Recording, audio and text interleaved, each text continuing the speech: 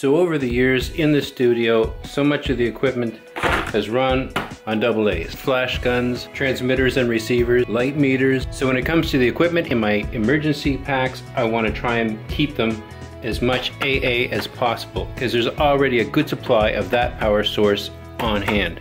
Problem is they come in these flat packs that you open from the back, and then it's like you're always dealing with this.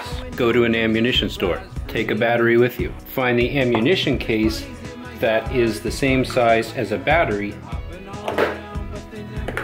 and that won't come out when you flip it out. So you gotta watch for the height and the right size for an AA battery.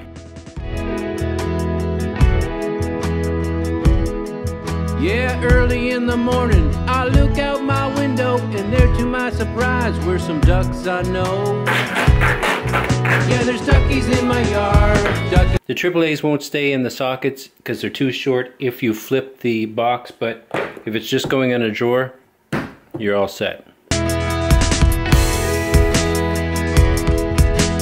Once I bought an old house in the country, and I looked out my window and there was a surprise for me.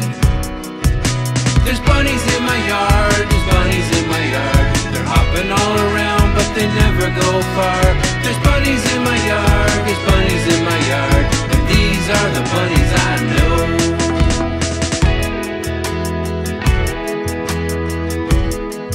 Yeah, early in the morning, I look out my window, and there to my surprise were some ducks I know.